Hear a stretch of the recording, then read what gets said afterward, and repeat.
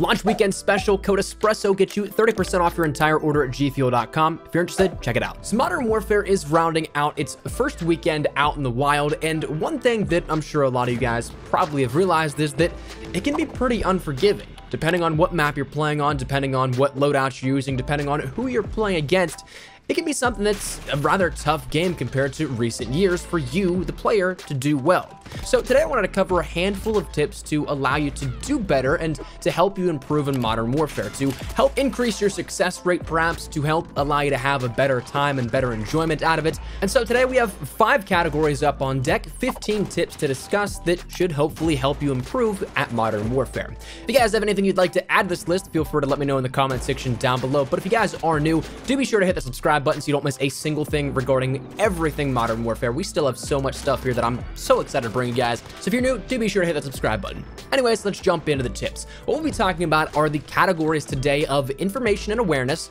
weapon selection, weapon play, loadout tips, and also tips for your movement and positioning. So let's start out with the more so top level of things here, that information and awareness. Stuff that not necessarily even coming down to your gun skill that can be useful to help you get the advantage and gain the upper hand in an oncoming gunfight. So first thing is that information is obviously key. That's something that I run by here on the channel. I love to talk about just simple information. And the first tip that I can say is to afford yourself as much information as possible. Firstly, those coming down to perhaps your streak selection. Though I absolutely loved running high streaks in the beta, in the full game I've been primarily so far running personal UAV and UAV. A 3 or 4 streak, sometimes 2 or 3 depending on if you run hardline with it, but that information is absolutely so key. Every so often, I'll toss on the advanced UAV if I'm really feeling it, but that only lasts about 20 seconds, so I'm not too keen on it. I can end up getting those 3 to 4 kill streaks relatively quickly, so therefore that personal UAV and UAV will last me double time and cost me much less. Plus, of course, knowing where those enemies are on your minimap, that's absolutely key. Then, coming down and talking minimap a little bit further is that you have to utilize that minimap to your advantage. While it's not the full-on traditional minimap that we've seen in the past with your teammates and enemy fire showing up on that minimap, it is something that if you end up utilizing the minimap to know where your teammates are and realize those open gaps are likely where enemies could be, you can start to position yourself and be ready for gunfights where, say, if you don't see anybody close to you on the minimap, you might be in enemy territory, so you might be a little bit more cautious. You might be able to go into a situation thinking, maybe my gun should be up here, maybe I should be ready for a firefight. But also, one thing that is tough to utilize because you have to look 2 different places at once is also noticing where that enemy fire is on your compass atop your HUD. The fact that these are deconstructed and placed into 2 different places, that enemy fire not being on the minimap and instead atop your HUD, plus where you have to pay attention to that gap in positioning, that's something that just makes it a little bit more challenging compared to recent years, but if you can master it, it will greatly help you. One thing also rounding into this then and coming to a more generalization is that of knowing some map awareness and the flow.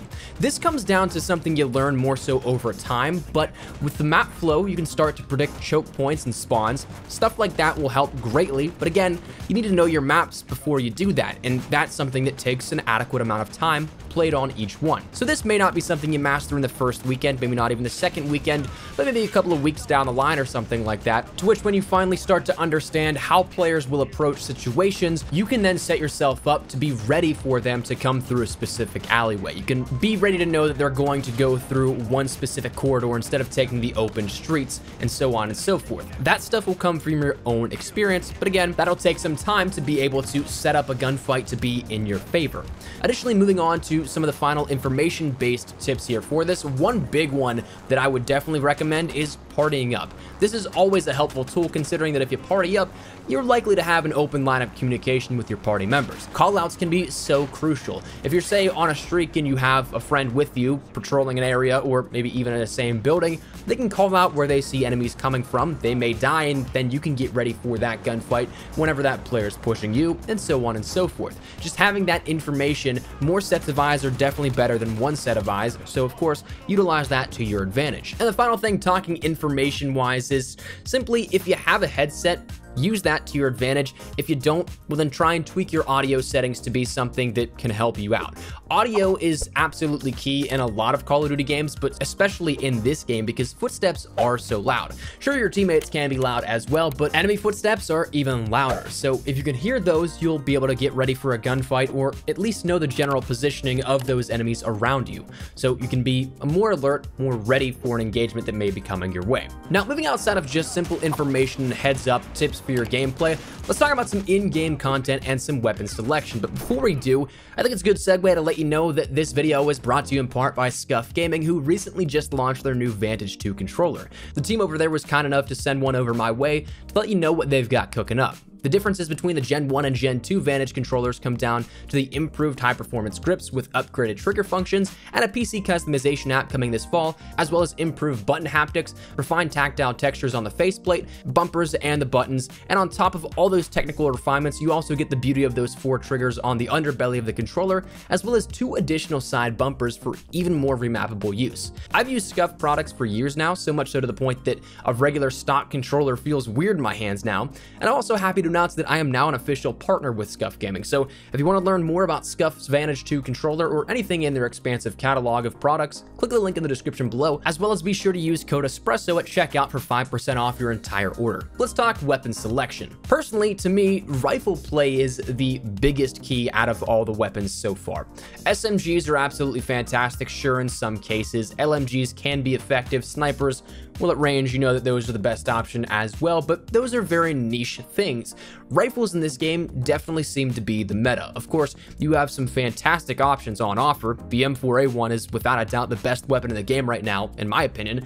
Overall, though, the rifle classifications have some fantastic weapons like the M4A1. The Kilo is pretty great. The M13 can be wild. The AK-47 is powerful, and the FR556, that thing can one burst if you're accurate. For my pre-release footage, I really haven't played around with it since the game launched. The Scar also is absolutely insane. It's got a little bit of a recoil kick to it, but it's powerful beyond belief.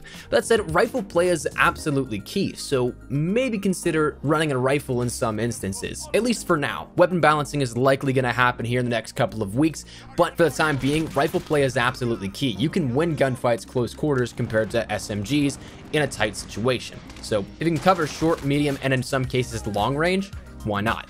Another huge tip that plays into that weapon selection is knowing your weapon recoil. Whether it's an AR, SMG, LMG, whatever it may be, knowing that weapon recoil can help you in engagements where you have to shoot more than 4, 5, or 6 bullets. If you hold down that trigger, that recoil could get absolutely insane, but if you know how to accurately counter that recoil, it's something that you have way more control than maybe your enemy does. You can do this by 2 different ways, I think. Firstly, just simply playing with each weapon and naturally learning how to control that little spray pattern that you can counter with your right thumbstick, or you can end up going into private match, and that will be something that you can just shoot at a wall and actually learn them, study those, and maybe perhaps master it a little quicker than just simply getting hands-on with each weapon and trying to learn them over time. Next, we'll talk about our smallest of tip categories, that being weapon play, because I have really just one thing that I want to point out that I see not a lot of people utilizing to their advantage, that being close versus long range engagements. Close range, you can kind of just let your weapon fly.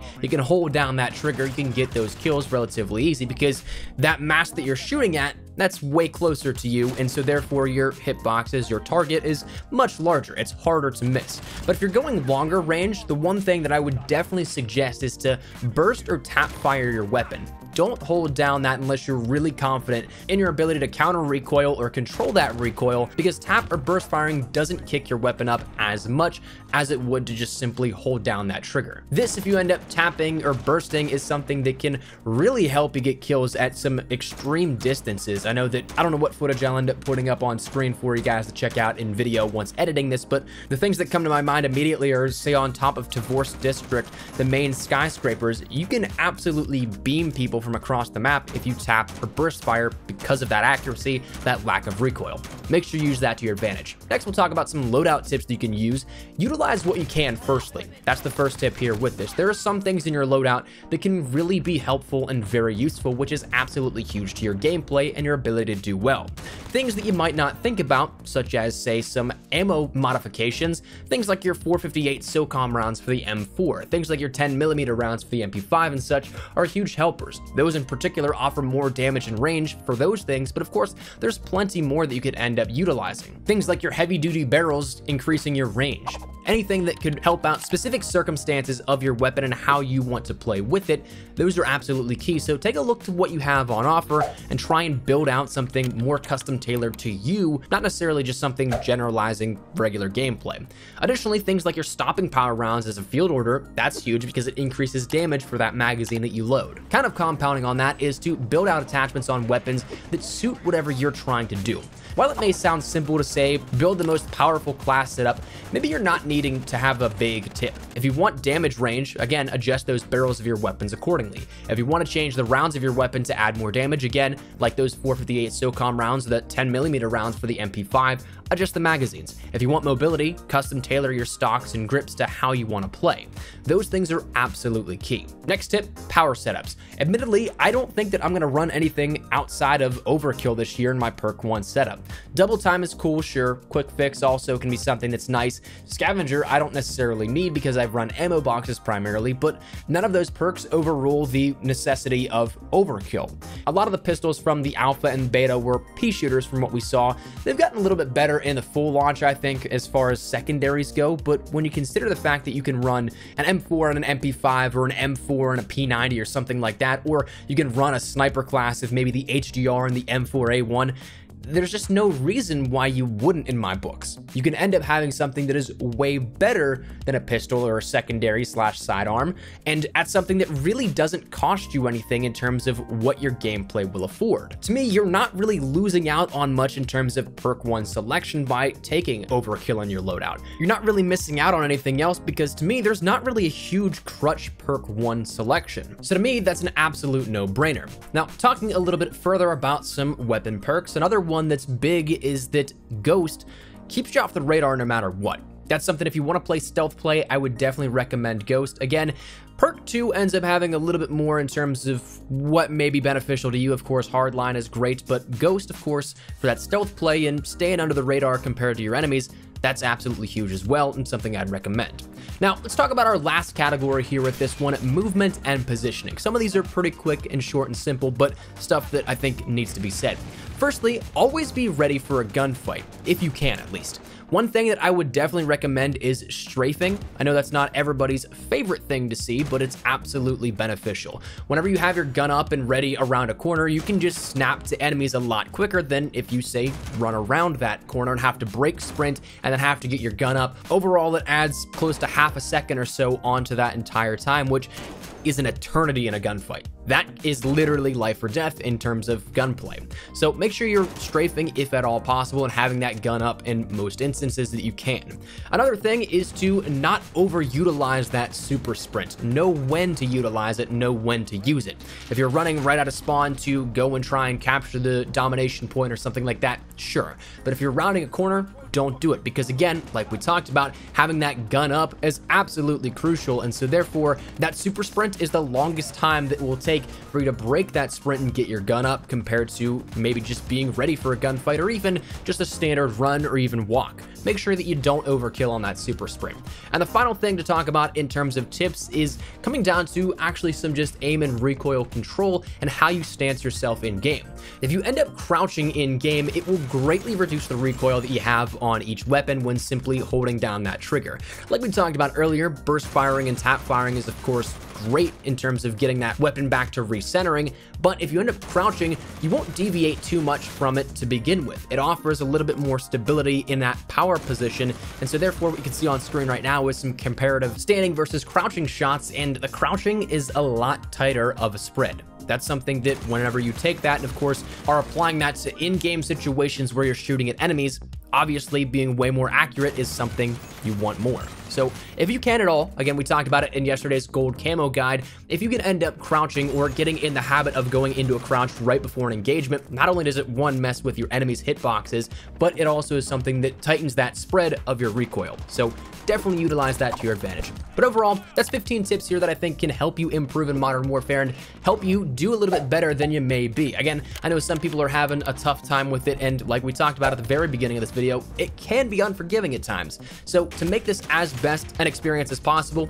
definitely give these a try. Again, let me know your thoughts in the comments down below. If there's anything you'd add to it, maybe take away, whatever it is, feel free to let me know your thoughts. But hopefully you enjoyed the video. If you did, make sure to drop a like down below. And of course, if you are new to the channel, make sure you guys subscribe so you don't miss a single thing regarding all things Modern Warfare. If you guys want to stay up to do with absolutely anything, make sure you hit that subscribe button. If you guys also want to follow me over on Twitter and Instagram, those are the best places to get connected outside of YouTube. I can live on both those. If you guys want to check out a conversation, ask me a question, whatever it may be, that link is down there in the description below. That said, thanks so much for watching. My name is Espresso. I'll see you guys later. Take care and peace.